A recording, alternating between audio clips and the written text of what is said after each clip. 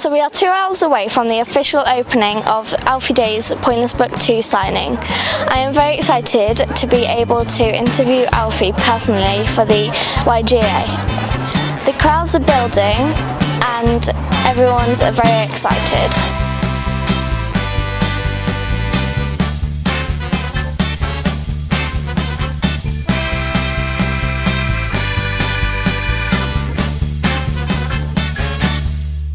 So I'm at the LPAC and I'm very excited to be interviewing. I don't really need to introduce him, but here's Alfie Deyes. Of course you do. How you doing? So I'm very excited to have Alfie Deyes, the best YouTuber, with me. Thank you. So let's get started. Can you tell me a bit about yourself? Well, you've picked me up now. I don't really know what to say. I make little YouTube videos, as you may know. Yeah, that's about it. Follow my life around on YouTube and have a bit of fun, I suppose, and just put it online. For some reason people watch it. I still don't know why, but yeah. Have you visited Lincoln before, and are you staying long enough to enjoy the sights? I haven't. I have never visited before. Yeah, I don't know, it's quite far away. I think it took me like 4.5 hours yesterday on the train. Do you live here yourself? I do, yeah. Is it good? Yeah, I like it here. And then I'm leaving straight after this. Oh. I know, I never ever get time to look around anywhere.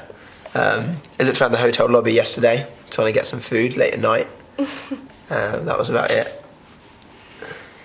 Freedom of speech encourages people to have their own opinions without being singled out. You have this power at your fingertips daily. How do you cope with the negative feedback and comments? Yeah, freedom of speech is cool. I think it's really, really good. Like, of course, everybody gets to express exactly what they feel, and people definitely do that online. People are very happy to say what they feel online. I think I'm very lucky that I don't get too much negativity. Like I really, really don't. Maybe like 1 in every 500 comments or something. But I suppose it still does stick with you. The way in which Zoe described it to me the other day, and I was like, oh my god, that's the best way I've ever heard of somebody describing it, is if you painted your bedroom brand new, like all fresh paint, and then you were putting the furniture back in and somebody like accidentally hit like a chair on the wall and it chipped the wall, you would forever look at the chip on that wall and be like, it's not perfect, that's there, and you would know that there was a mark on the wall. And I suppose it's the same, like you can have thousands and thousands of positive, lovely comments, but it's the one negative comment that always stays with you more than anything else. So, yeah, I think I deal with it quite well personally because I just don't take it in and I don't really care what they think of me. I'm just having fun making silly little videos.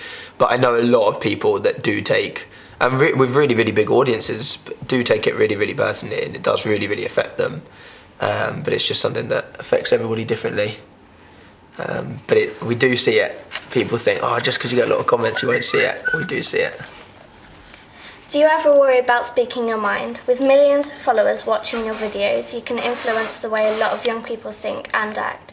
With a lot of young people wanting to do what you do, it's a big responsibility. How do you feel about that?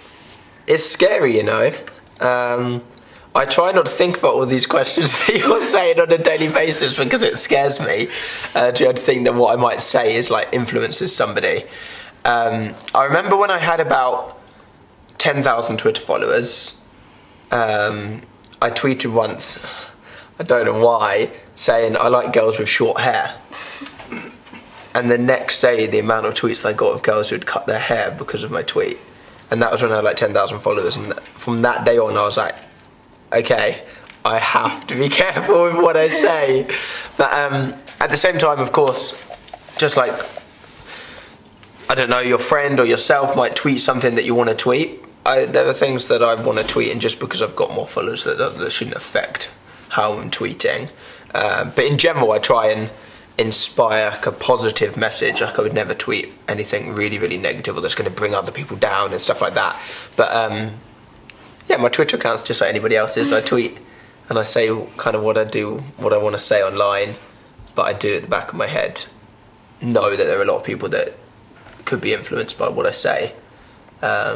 So I always try and stick to like a positive underlying message. What was your first video about? My first video, I stupidly deleted it. It was so embarrassing, as you can probably imagine. It was called What to Do on a Rainy Day. And the only thing I want to see if YouTube have still got it somewhere, because I want to try and get it back. The only thing I can remember from the video, two things, is that I had my family like holiday camera and I like stacked it on top of a load of books as I was talking to it. And then the other thing, I remember that I was playing Monopoly against myself in the video. Don't know why I thought that would be a good idea. But it was just tips on what to do on a rainy day and how to not be bored, I suppose. Who inspires you? I get asked this quite a lot, and I don't really know. There isn't really any singular person that inspires me. There's been lots of different people that inspire like different parts of my life. Like my dad works like a crazy amount, and he inspires me work-wise to like keep on going, keep working loads and stuff. And then there are a lot of people like obviously like my friend Louis, you may know, Fun for Louis. He does like some amazing travel videos, and he like inspires me and wants to make me like get out there and see more of the world. Yeah, a lot of different people. Richard Branson's done some really, really cool stuff, some amazing stories about him. I guess I look up to different people for different aspects of my life, but there isn't any singular person that I look at. Yeah, I don't know, that's a hard one. Obviously lots of people are excited about meeting you today at Festival800. What are you most excited about? I think it's just meeting everybody, you know. Everybody, whenever I meet people that watch my videos, they're always so positive and happy and like bring me up. I don't know. When I do events, and I've done events like this one here today, I think it's only like 4 hours, but I've done like signings and meetups and stuff for like 8 hours before, and everyone's like, you're not getting tired of things? And I'm like, not really, because every individual person that I meet is so happy and wants to chat and so engaging that it just makes me so happy. And like, yeah, I don't know, the support is always crazy and it's always a shock. So I guess the thing I'm most excited about is just getting to meet everybody and getting to say like thank you for watching my videos, but to them in person, not just saying it online. Well, thank you for letting me talk to you today. Of course. Sticker in a badge here. Oh, thank you so much. Thank you.